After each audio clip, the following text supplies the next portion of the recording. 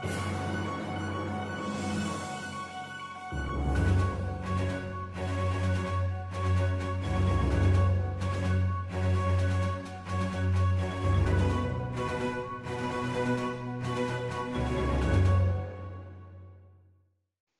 welcome back to episode 10. Hopefully that's synchronized when we get done with this. This is Turn Bark time. I am the Turn. I'm the Bark. And we're still going to be here a long time. Welcome back, everybody. As you can see behind Barker, you can see that this is going to be a 4 content video. So this is what we are teaching our students right now. We're hoping they will watch. I'm pretty excited about it. So, I talked about yesterday, last week, I felt bad. I kind of got really hyped up getting ready to talk about Hamilton, and we are not there just yet. We're going to introduce the start of our country. So, Barker, you want to take that away? So, yeah, for students following along at home, we're in Chapter 11, which is political developments in the early republic. And so we're going to start with the first president, George Washington, who takes his oath of office during April in 1789. And it kind of starts off in the chapter talking about the debate of how much power does the national government get or the executive get. So it's kind of like the seesaw that I've talked about in the past where, is it states versus the, federal government, who has more power? What should that balance be? When Washington shows up, they also talk about what should they call him. 2 guys made a great video about that. Maybe you should look on our video list, episode 1, about what we should call the president. And then we really get into setting up the executive branch. What's interesting about this is we're actually seeing this play out, right? Like the teeter-totter you're talking about with the states versus federal government. This is actually playing out. We just had a discussion about this. The president is currently saying that he has the power to open the economy to the people, while the governors of states are saying, no, that's our job. We have the authority to open up our own states. So we're seeing this play out even right now. So Washington gets his inauguration, and he has this really, I'm gonna say like profound kind of realization or epiphany that everything that he does will become the standard and the base for presidents from here on out. And we call that a precedent. And it's always fun to teach the precedents of the presidents because then, you get a little word tongue tie. But Washington's going to lay this out. So Congress has 2 jobs right now. They're basically trying to draft a Bill of Rights and get the president elected. Well, as we know from previous discussions, I think another great episode made was something about the Electoral College. You might want to check that out. I want to say it's episode 6. And basically, at the time, the way the Electoral College worked was every elector from a state got 2 votes. And the first vote, it didn't matter. You didn't rank the people. You just voted twice. You get to vote for 2 people you thought were qualified. So the first place person would get the presidency. The second place would get the runner-up would get the vice presidency. Imagine a world where Hillary Clinton is currently Donald Trump's vice president. Obviously, we make a change later on. And every single electoral vote that he could have gotten, Washington got. Landslide victory, wasn't even close. And the runner-up is John Adams, who receives the most other votes. And so they intend to become our very first president and vice president of the United States. I think one of the reasons that kind of happens that way too is that Jefferson was in France, so he wasn't around being part of those debates and that discussion leading up to the immediate election. That's really similar. That's really close to that ranked choice voting, where you essentially rank who's your first choice, who's your second choice. Where like in some governments they do that all the way down through, like if there's 10 people, you rank them 1 through 10. So it's kind of a play on that a little bit. So it's kind of a neat deal. So one of the things that they do is they realize that Washington, the executive branch, the president can't do everything by himself. And one of the things that Washington is often given credit for is surrounding himself with smart people and realizing that he didn't know everything. And so they decide Congress decides on 3 departments. Yeah, Congress hashes out. So basically, there's all these arguments about how big the government should be. And again, you got to remember, we're coming off the Revolution, we're coming off the Declaration of Independence, where big governments are scary, right? Because big governments can abuse their power and be tyrannical towards the people in which they're supposed to govern. So they come up with these 3 departments: the Department of Treasury, which oversees the nation's finances; this Department of State, which is all about foreign diplomacy, setting up relations with foreign nations by sending delegations to have deliberations.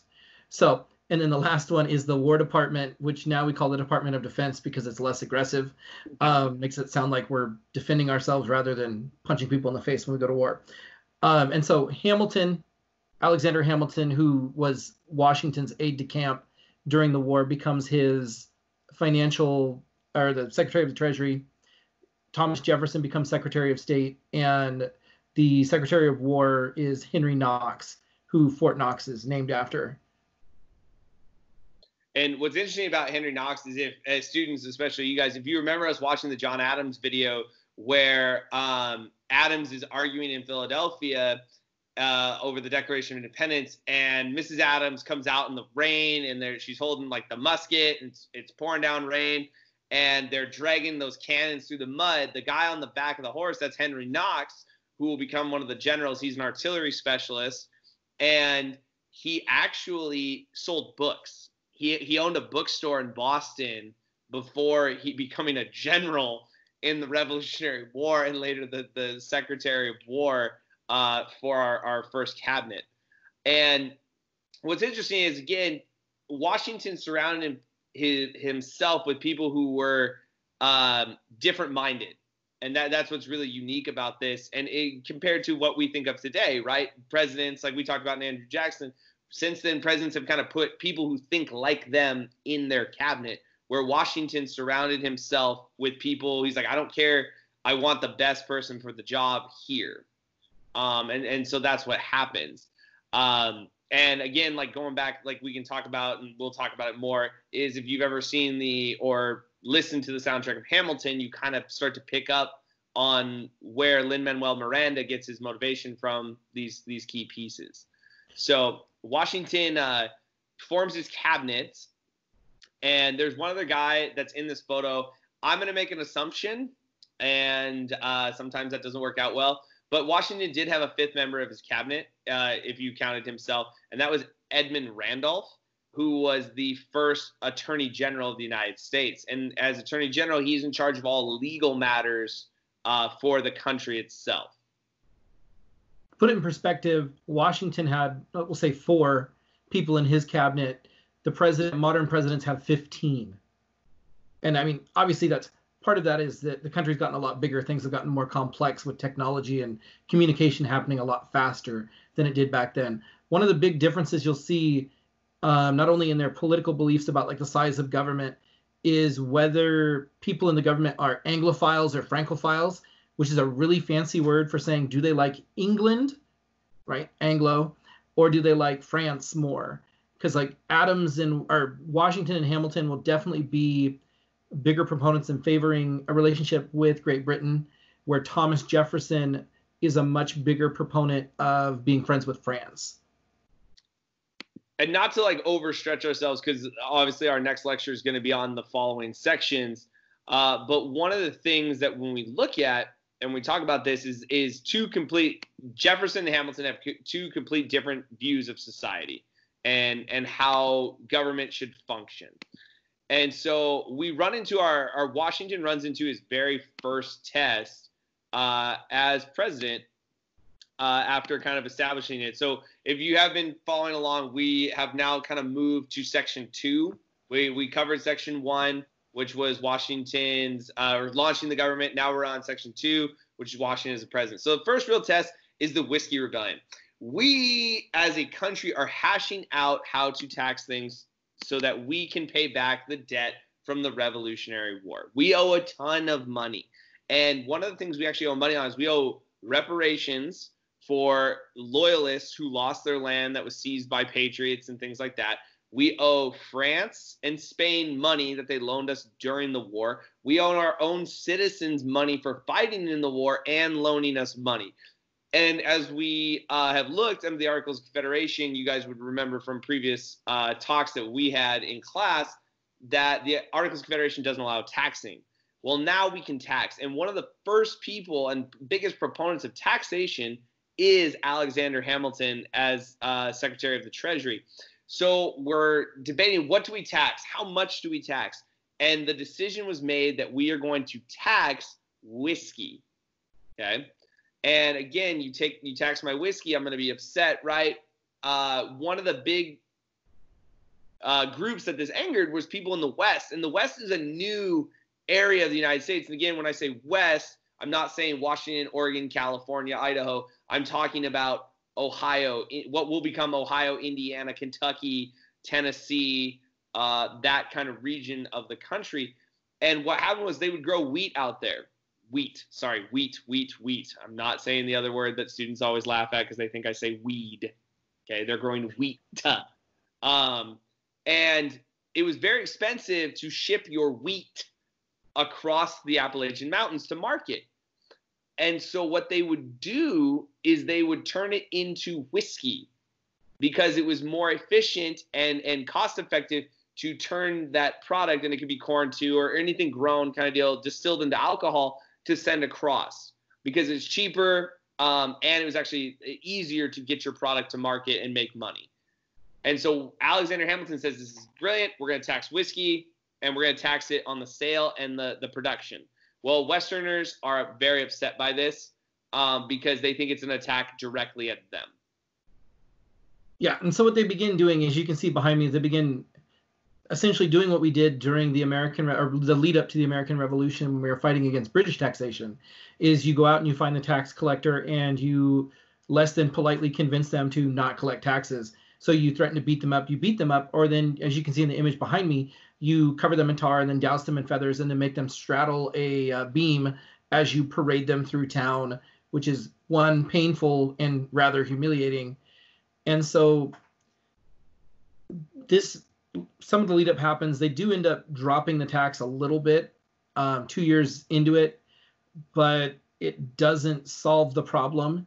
And it begins to come to a point where, again, the job of the executive branch is to execute the laws, right? It doesn't mean to kill people. It means to make sure that the laws are followed, enforcement. And so there's debate between Washington and Hamilton, who are both ex-military men. Right? Hamilton, you could argue, is still kind of involved in the military, and people still refer to Washington often as General Washington. They say the national government needs to use force to prevent this from getting out of hand. And so Washington takes control of 13,000 militiamen, and then they head over the Appalachians to kind of like convince these farmers to go home or else.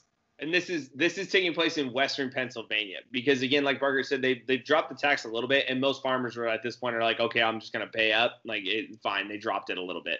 But Western Pennsylvania, this is an actual issue. And Washington becomes the first president and only president to actually lead troops into battle during the presidency. Yeah, and Jefferson is against this. We talk about those philosophies. He doesn't feel that you're not talking your way through the problem. You're essentially bullying your way through the problem, which brings back, it's reminiscent of the use of force by the British, at Lexington and Concord to come seize arms from the colonists. And so, he voices his opposition, but ultimately the decision comes down to the president to make, to decide what policy will be.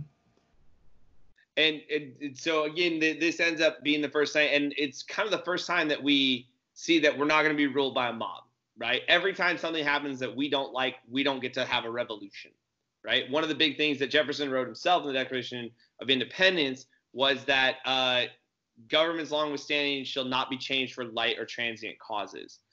And so, again, the focus here is not to change the government. You don't get to openly rebel, right? Like, you have to the government needs to put its foot down, and that's what happened in this scenario. The second thing that happens during Washington's presidency is the beginning of the French Revolution. And Washington actually is kind of looks to his cabinet to figure out what to do here, because we have France overthrowing a monarchy, right? Very similar to what the United States did. So you're like, oh man, like, you're taking up our action. We're doing it like we should. However, the French Revolution starts to lose a little bit of control. And the long story short, the new revolutionary government, after beheading the king and queen of England, or of France, actually starts listening to the crowd to basically behead anybody who is a noble or well-to-do. This includes men, women, and children. And about so 20,000 of them. Yes, it is a little, obviously very scary, right? When you talk about because there are a lot of people, especially in Hamilton's role, who kind of have this aristocracy feel about them, that if this happens, this could happen in the United States and lead to the crush of the government and people just being under mob rule. Yeah, this is one of my favorite ironies in history, is that the King of France, the French Revolution happens because the King of France spent too much money funding the American Revolution to beat Britain, right? It wasn't because he loved America, it's because he hated Britain. And because he spent that money, it hurt the economy in France, and then they had a revolution to overthrow him because he supported the revolution that inspired them to be revolutionary. So it kind of like hoisted by his own petard. Yeah. And then the American Revolution stands out in history as one of the only revolutions where the pre-war bourgeoisie or rich people are the rich people at the end of the revolution.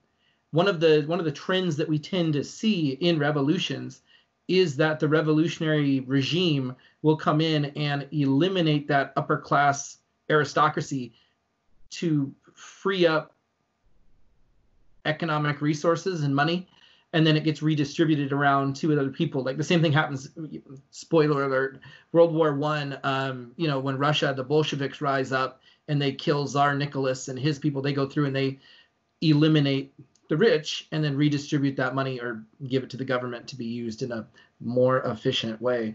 So that's one of the things that people are fearing in the United States is, if all the poor people realize that there's more poor people than there are rich people, and everybody has guns in America, they have more guns than we do. You know what I mean? So that's one of the fears that they're trying to balance out as this is moving forward. But again, the French run under this. The revolution starts with the three ideals of liberty, equality, and fraternity, which brotherhood, not the college frat house mentality. Oh, no Animal House? Dang. No Animal House. Toga. Nope. All right. You guys are too young for that movie. Last thing. So with the French Revolution, we basically kind of declare a statement of neutrality. And again, I'm trying to remember Hamilton lyrics, and there's the famous rap battle number 2, or cabinet rap battle number 2 is about what we should do in France. And when George Washington basically says to Jefferson, he says, we'll help when the French figure out who's going to lead him. And Jefferson says, the people are leading. And Washington replies, the people are rioting, right? That's really what's happening. And there are people in Jefferson's mind, France was they were doing the right thing. They were standing up for themselves.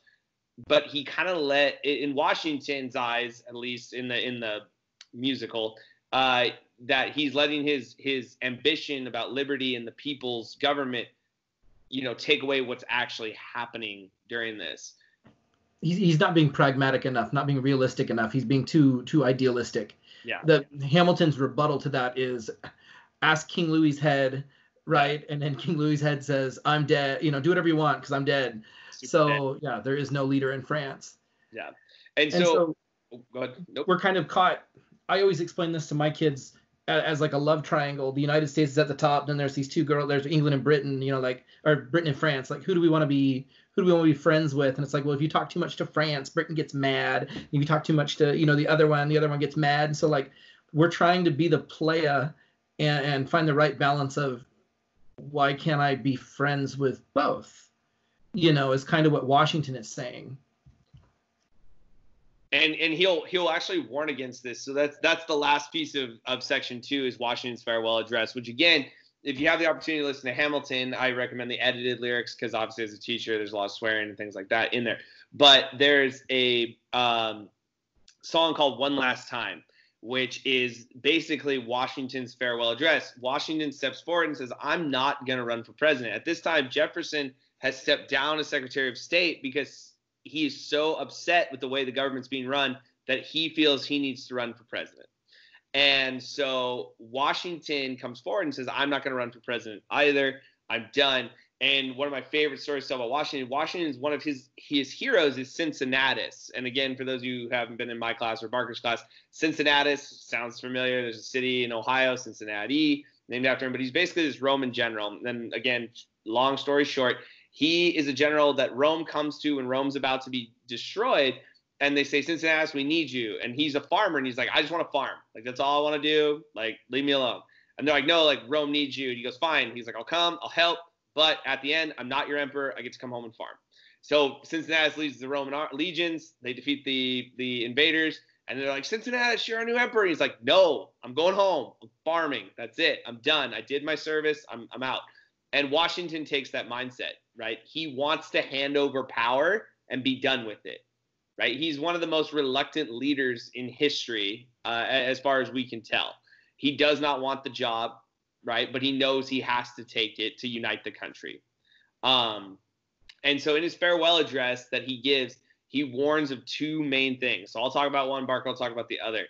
The first thing he warns against, okay, is getting involved in European affairs, right? He sees the United States as a young, vulnerable country, and Europe goes to war every time somebody sneezes, right? They are always fighting each other. They don't like each other. They change land more times than count. People speak French and English just because they're like, I don't know. Is it Monday? All right, France it is. Let's speak French. All right. Oh, hey, England just rolled through. Cool. We'll go back to English now. And that's the difficulty. And so Washington warned, he said, don't get into any foreign alliances.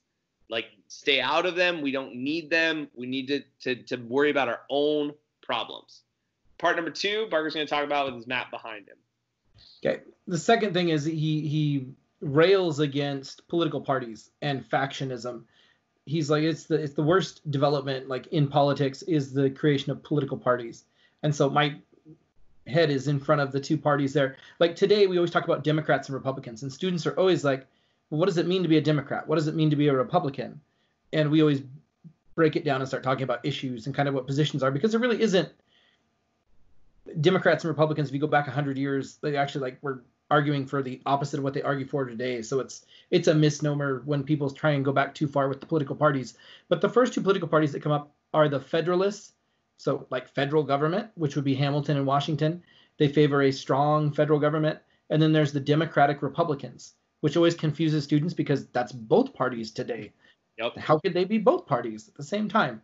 And that was led by Jefferson and a lot more of the people who wanted, the Southerners or the states that wanted less federal control and more kind of almost like they wanted to throw back to the Articles of Confederation where the states had more power.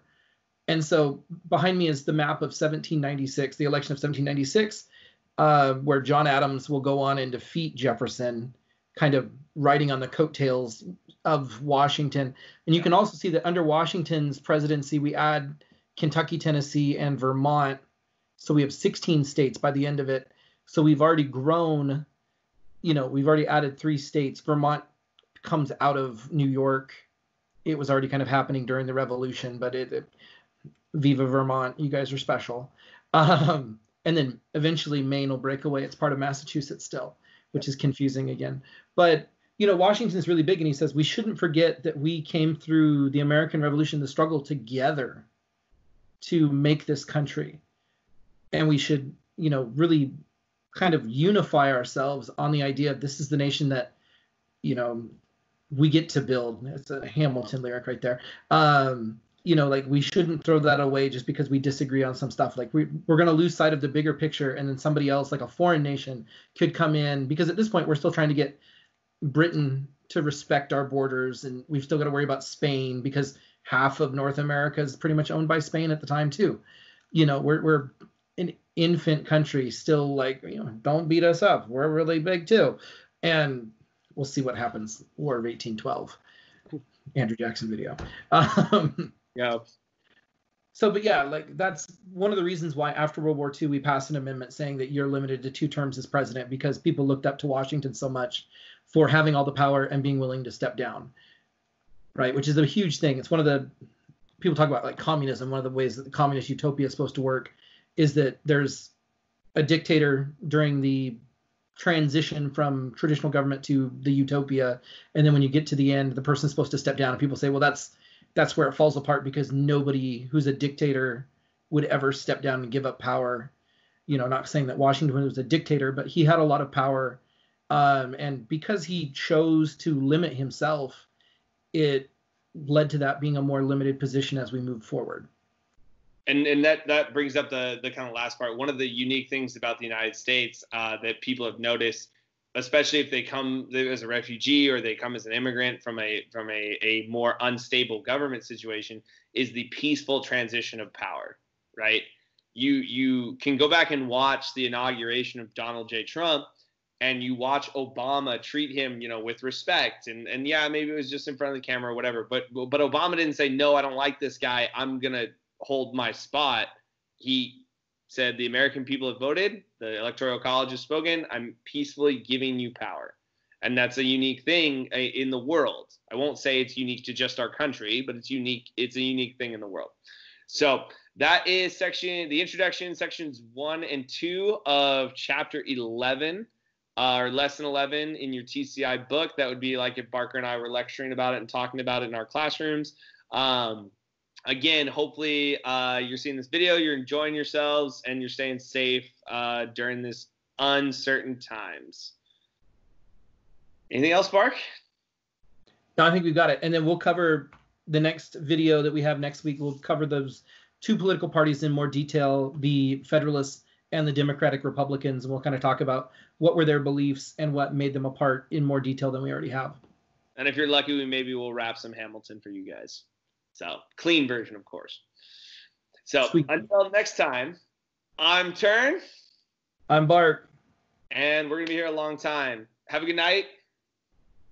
Be safe. And be well. It's good to be back, guys.